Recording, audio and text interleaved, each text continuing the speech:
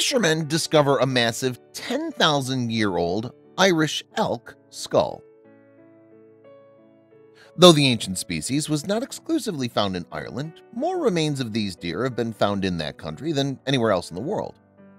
A fisherman and his assistant were out on the lakebed of Lough Neagh in Northern Ireland when they reeled in the farthest thing from their usual catch.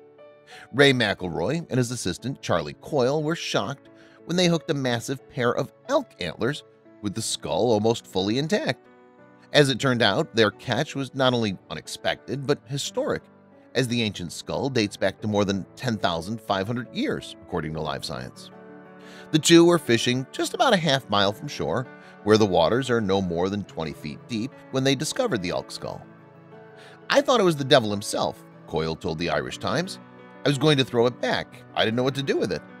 The skull and antlers once belonged to a now extinct ancient species known as the Irish elk. The skull and antlers measure about 6 feet across, which gives a sense of just how enormous these creatures were when they once roamed the earth. Indeed, the Irish elk was one of the largest species of deer to ever exist. This species has now been extinct for more than 10,000 years. The name Irish elk is a misleading one, however, as these creatures are neither elks nor exclusively found in Ireland. These massive animals are technically categorized as deer and could be found in Europe, Asia, and Africa when they were still alive.